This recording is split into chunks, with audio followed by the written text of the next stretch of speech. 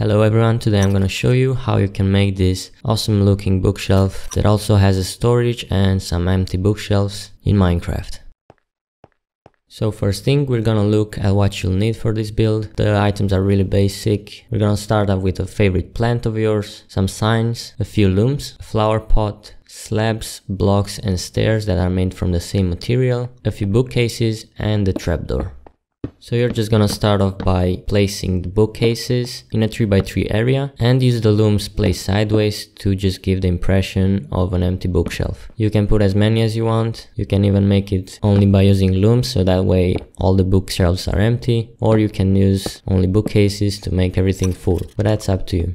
Next up, you just place 3 slabs down and you place 1 stair sideways, then connect it with 2 more slabs. On the other side, the same way, another stair sideways, and on top of everything, you just add 2 more slabs and the block.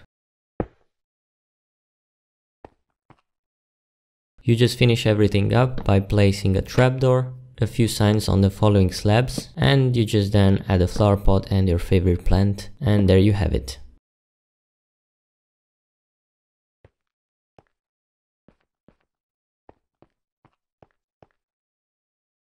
You can make this from any type of material that already has stairs or slabs, or even can combine them. And if you want to add a little bit of storage, you just place a barrel and a matching trapdoor on top of it. So that way it looks a little bit more like the other sides of the barrel. But that's pretty much it for this video. If you enjoyed it, don't forget to like the video and maybe subscribe.